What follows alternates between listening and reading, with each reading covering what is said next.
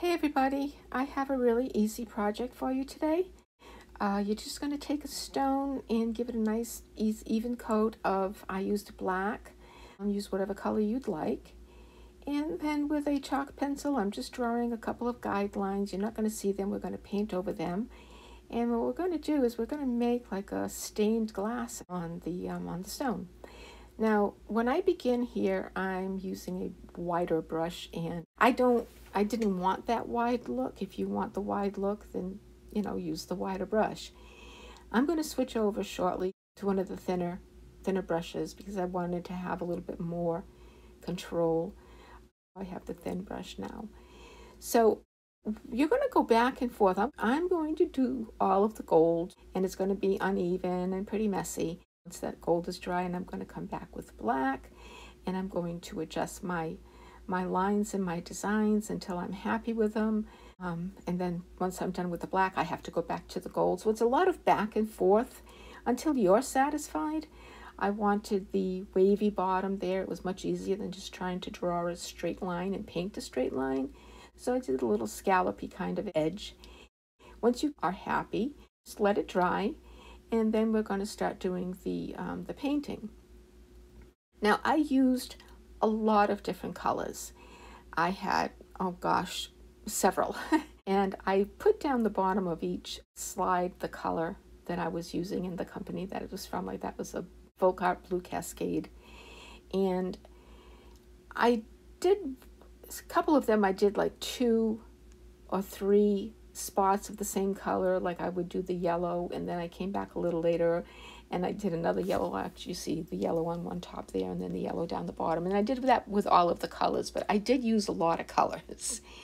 So actually, let me read them off to you. I wrote them down. I have Blue Cascade, Mandarin Orange, Berry, Lemon Silk, Blue Topaz, Fire Opal, Peridot, Antique Copper, Plum, Ice Blue, Royal Ruby, Silvery Green, Rose Shimmer, Christmas Green, Magenta Metallic, Green Flash, Aqua Flash, and Purple Flash.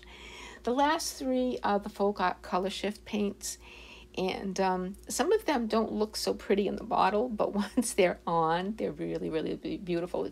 Especially my favorite is probably the Aqua Flash. It has like a bluish greeny, turquoisey kind of look in the bottle, but when it's on, it's really pretty. So once you've gone through and you've done all around with the first tool, get a smaller tool, something thinner, and go back and just fill it in.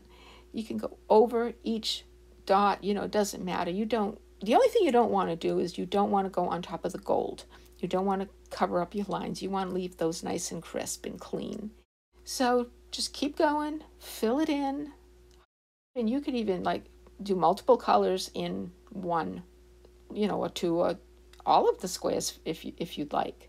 They're not square, are they? They're all different sizes and shapes, but you know what I mean.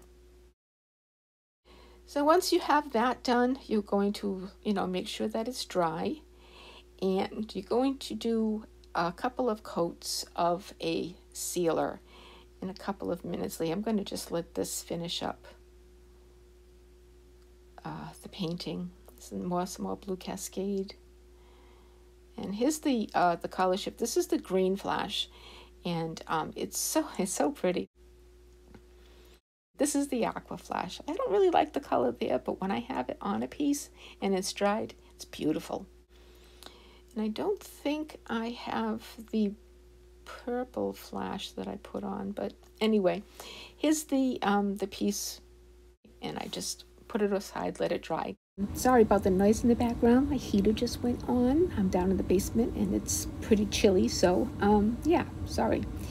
Anyway, before I go ahead and seal and this piece, I'm going to take care of this. Some of the paint, you can see I'm rubbing it there, is a little bit thick, and it's left peaks, and they're a little sharp, and I'm going to roll them down. I have an acrylic rod, and I'm just going over them, finding which ones are sticking up a little bit, and rolling them down.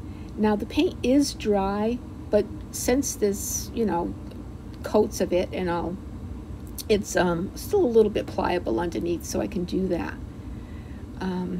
Just go around and find what needs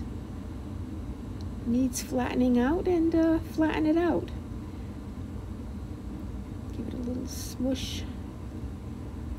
Okay, so I think it looks pretty good. And one more thing I'm going to do before, actually I think it's two things I'm going to do before I go ahead and seal it, is I'm going to go back with my gold fine liner brush in the gold, and I'm going to fix up some of those lines that have either, aren't fully covered, or just need a little bit straightening out. Then the other thing I'm going to do is I'm going to take a Q-tip, and I like to burnish down my gold lines, because you're constantly going back and forth over the center like that. It gets kind of built up, and it's just kind of messy looking. I don't know. I don't like to see the brush strokes on something like that. So I go with the Q-tip, and sometimes I just use my fingers.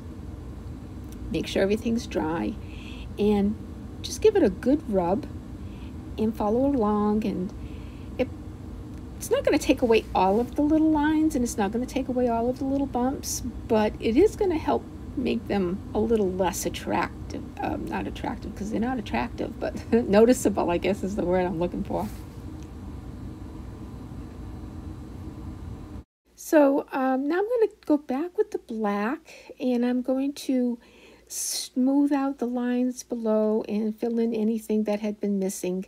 The stone was a little bit unfinished on the bottom, so I'm just filling that in. And now I'm coming back again with the gold and filling in a few more lines. Yeah, it wasn't too bad, but just check them out, see what you want to fix, what needs fixing. You might have gone over with a dot here or there, and again, you want to keep your lines crisp and pretty. So anything that needs fixing or straightening, take care of it now. So I think that looks pretty good. I love all the different colors. You can see some of them actually have a couple of shades of green right there. There's like a green and a yellow. But I'm going to do a coat of the full spectrum dragonfly glaze. I'm doing a terrible job of showing you the picture there. But it's the full spectrum. It goes from like gold to red to purple, and you can see there's some green in there and all. It's just really pretty, and that's just what I want. I want something to just highlight the different colors we have. So here we are. It's dried. The shimmer and shine on there is just enough. It's just enough to highlight the colors, and I think it looks great. So it's a nice, easy project. Just takes a little time getting those lines painted. But otherwise, I hope you liked this. And if you did, please give me a thumbs up. I would really appreciate it if you'd also subscribe to my channel, so I know that you love what I'm doing and I can continue to bring more. Thanks so much. Bye.